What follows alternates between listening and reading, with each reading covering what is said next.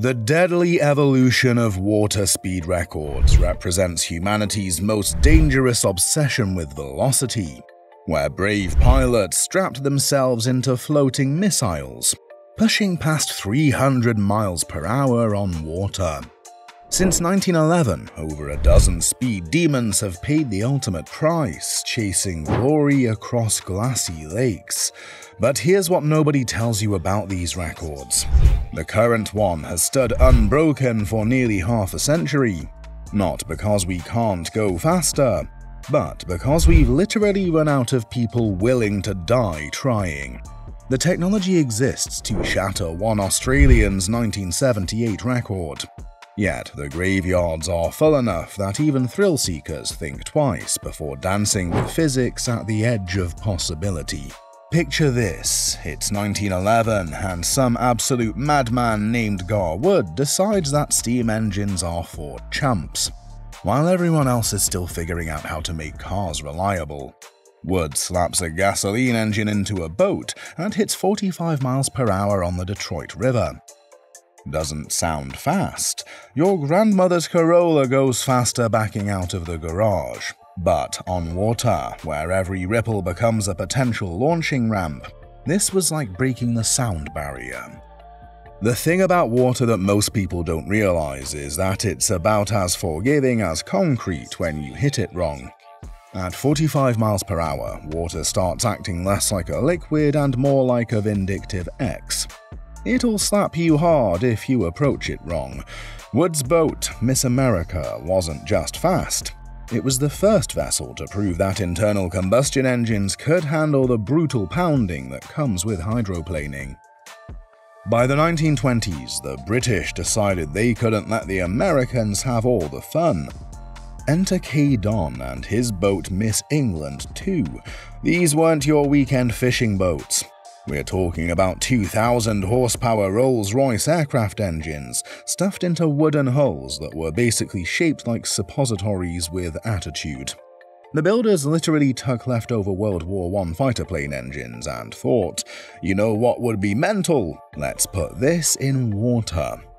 Hey, if you're enjoying this wild ride through history's most insane water achievements, hit that subscribe button right now. Trust me, you'll want to stick around, because coming up, I'm going to tell you about a boat that literally took off and flew for 300 feet, while the driver was still inside, probably questioning every life choice he'd ever made. The 1930s is when things got properly bonkers. This is the decade when Sir Malcolm Campbell, yes, the same lunatic who was setting land speed records, decided that risking his life on solid ground wasn't exciting enough. Campbell took his boat, Bluebird K3, powered by a Rolls-Royce R engine, the same type that would later power the Spitfire, and pushed it to 126 miles per hour in 1937. Here's something they don't teach in history class. Campbell's mechanics had to develop entirely new ways to keep these engines cool. On land, you've got airflow. In water, you're basically sitting in a bathtub going twice the highway speed limit. They ended up routing lake water through the engine in ways that would make modern engineers weep. The cooling system alone weighed more than most modern jet skis. But the real innovation wasn't the speed. It was the hull design. Campbell's team discovered that at certain speeds the boat would start porpoising, bouncing up and down like a dolphin on cocaine. The solution? They added steps to the hull, creating air pockets that helped the boat plane properly. It's the same principle that makes modern speedboats work. Except Campbell was figuring this out while traveling fast enough to water ski without the skis. World War II put a temporary halt to officially trying to kill yourself for sport, but it gave us something even better. Jet engines. After the war ended, you had all these fighter pilots who'd gotten addicted to speed and danger, plus warehouses full of surplus jet engines that the military was practically giving away. It was like Christmas morning for speed freaks. The late 1940s saw the introduction of prop riders, boats where the propeller was partially out of the water. Imagine trying to control a boat where half of your propulsion system is in the air. It's like trying to drive a car where the rear wheels randomly leave the ground. The boats would literally hop across the water, with drivers reporting that they spent more time airborne than on the surface. This is where our story takes a turn toward the genuinely terrifying. In 1952, Stanley Sayers and Ted Jones built Slow Motion 4, which sounds like a reggae band, but was actually a revolutionary hydroplane that hit 178 miles per hour. The secret? They figured out that if you could get most of the boat out of the water, you'd have less drag. The boat rode on just 3 small points. 2 sponsons in front and the prop at the back. It was basically flying while occasionally tapping the water to say hello. But here's the dark part nobody talks about. Between 1950 and 1959, water speed record attempts killed more people than the previous 4 decades combined. John Cobb, who held the land speed record, died in 1952 when his jet boat Crusader literally disintegrated at 240 miles per hour on Loch Ness. Witnesses said it looked like someone had thrown a boat into a blender. The impact was so violent that Cobb's body was found with almost every bone broken. They're still finding pieces of it today. Donald Campbell, Malcolm's son, picked up where his father left off with Bluebird K7, the first successful jet-powered hydroplane. This wasn't just strapping a jet engine to a boat.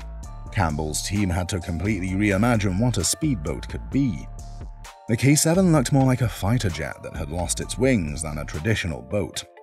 It had a stabilizing fin like an aircraft, and the cockpit was fully enclosed because at 200+ miles per hour, raindrops hit like bullets. Still with me? Good, because the next part involves a boat that went so fast it literally couldn't stay in the water. Make sure you're subscribed and hit that notification bell, because the 1960s is where physics and human ambition had their most spectacular arguments. The 1960s gave us Woodstock, the moon landing, and Donald Campbell systematically breaking his own record 7 times between 1955 and 1964. By 1964, he'd pushed Bluebird K7 to 276 miles per hour on Lake Dumbleyung in Australia. At that speed, the boat was experiencing forces that would make a fighter pilot pass out. Campbell reported that the boat would sometimes travel for hundreds of yards completely airborne, not hydroplaning, but actually flying. Here's a fact that'll blow your mind. At 276 miles per hour on water, the margin between success and catastrophe is about ½ a degree of angle. Tilt the nose up slightly too much, and you're doing a backflip at 4 times the highway speed limit. Tilt down, and you're submarining into what might as well be a concrete wall. Campbell described it as riding a bullet while trying to thread a needle in a hurricane. The controversial part: Campbell was increasingly relying on benzodrine, basically speed, to maintain his concentration during runs. This wasn't uncommon. Many record attempts of this era were fueled by various, performance enhancers that would get you banned from modern sports faster than you can say drug test. The physical and mental demands were so extreme that pilots were literally drugging themselves just to stay alert enough to survive. Then came January 4th, 1967. Campbell was attempting to break 300 miles per hour on Coniston Water in England. On his return run, Bluebird K7 lifted off the water, did a complete backflip, and crashed. Campbell's last words, captured on the onboard recorder, were, "I'm going." The crash was so violent that it took 34 years to recover his body from the lake bottom. After Campbell's death, most sane people decided that maybe 300 miles per hour on water was fast enough. Enter Lee Taylor and Ken Warby, 2 men who apparently looked at Campbell's crash footage and thought, "I could do that better." Lee Taylor's boat, Hustler, was powered by a surplus J-79 turbojet from an F-104 Starfighter. This engine was designed to push a fighter jet past Mach 2. Taylor's approach to safety was essentially go so fast that you outrun the danger. In 1967, he hit 285 miles per hour, but the real drama came in 1980 when Hustler crashed at over 300 miles per hour. killing Taylor instantly. The boat literally disappeared. 1 second it was there, the next it was confetti. But let's talk about Ken Warby, the absolute madman who still holds the record today. Warby was an Australian who built his boat, Spirit of Australia, in his backyard for less than $10,000. While everyone else was using military-grade equipment and massive budgets, Warby was literally building his record breaker with parts from junkyards and military surplus stores. On October 8, 1978, Warby hit 317.6 miles per hour on Blistering Dam in Australia. What makes this even more insane is that he did it in a boat he built himself, with a jet engine he bought for $65 from a surplus auction. The engine was from a Westinghouse J-34, originally used in fighter jets. Warby's record has now stood for 46 years, making it one of the longest-standing speed records in any category. The secret to Warby's success: he was an actual engineer who understood fluid dynamics, not just an adrenaline junkie with a death wish. He spent years perfecting the design, testing in small increments, and most importantly, knowing when to quit. After setting the record, Warby retired from record attempts, saying, "I've been lucky twice. I won't push it a third time." So why hasn't anyone broken Warby's record in nearly half a century? It's not for lack of trying. Since 1978, at least 6 people have died attempting to break the water speed record. The problem isn't technology. We have materials and engines that make 1976 look like the Stone Age. The problem is physics, and physics is an unforgiving mistress. At 300 plus miles per hour on water, you're dealing with phenomena that didn't even have names when people started this madness. There's something called ground effect, where the air compressed between the boat and water creates unpredictable lift. There's cavitation, where the water literally vaporizes around the propeller or jet outlet, causing sudden loss of thrust. And there's the brutal reality that water becomes exponentially less forgiving as speed increases. Modern safety equipment hasn't kept pace with the speeds. Ejection seats don't work when you're 18 inches off the water. Parachutes are useless when you go from 300 miles per hour to 0 in less than a second. The G-forces involved in a high-speed water crash are so extreme that no amount of padding or restraints can save you. It's like trying to survive jumping off a skyscraper by wearing a better helmet. There's also the insurance problem. Good luck finding an insurance company willing to cover a water speed record attempt. Most sanctioning bodies won't even recognize attempts anymore unless they meet safety standards that are essentially impossible to achieve at these speeds. The Royal Yachting Association stopped recognizing water speed records altogether after too many deaths.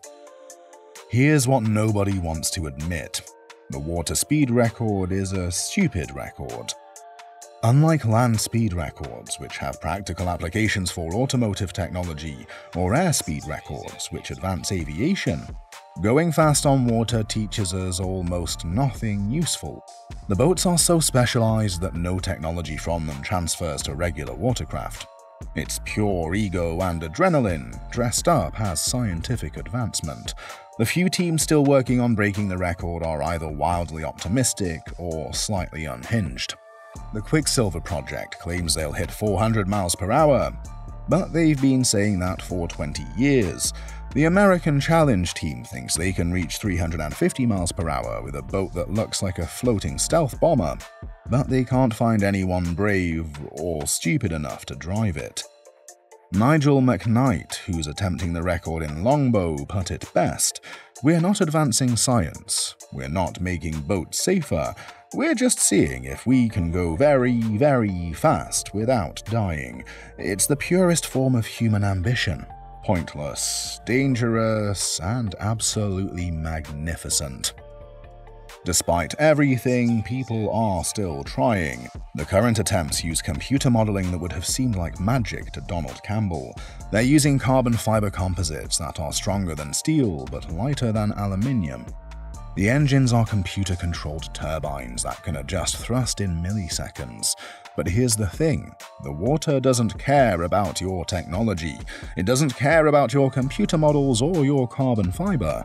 At 300 plus miles per hour, water is chaos incarnate. Every ripple is a potential catastrophe. Every gust of wind is a death sentence. The margin for error isn't just small, it's non-existent. The sad truth is that Ken Warby's record might stand forever, not because we can't build faster boats, but because we finally developed enough sense to stop trying. Or maybe we've just run out of people willing to bet their lives on a few miles per hour. The history of water speed records is a testament to human ambition, engineering brilliance, and spectacular stupidity. From Gar Wood's 45 miles per hour in 1911 to Ken Warby's 317 miles per hour in 1978, we've pushed the boundaries of what's possible on water. We've also filled graveyards with people who discovered those boundaries the hard way. These records represent something uniquely human, the willingness to risk everything for a number, a line in a record book, a moment of glory. It's simultaneously inspiring and insane, brilliant and idiotic. The boats these people built were marvels of engineering, created by some of the smartest people of their generation, all in service of a fundamentally stupid goal: going very fast on water because someone else went slightly less fast. The water speed record stands as one of the last unconquered frontiers in speed, not because we can't conquer it, but because we finally learned that some frontiers aren't worth the cost. Ken Warby's 317 miles per hour might be the permanent high watermark of human velocity on water, a number that will stand as both an achievement and a warning. So here's to the crazy ones, the speed demons, the madmen who looked at a calm lake and thought, "I bet I could die spectacularly on that." They pushed the boundaries of what's possible, even if what's possible turned out to be monumentally dangerous. Their legacy isn't just numbers in a record books, it's a reminder that sometimes the bravest thing you can do is know when to stop. If you've enjoyed this deep dive into humanity's wettest and wildest speed obsession, smash that subscribe button like it's going 300 miles per hour. Drop a comment below telling me which other insane records you want to hear about. Trust me, humans have tried to go too fast on pretty much everything. And remember, the only thing faster than these boats is how quickly you should hit that notification bell. Until next time, keep your speed reasonable and your hull in the water.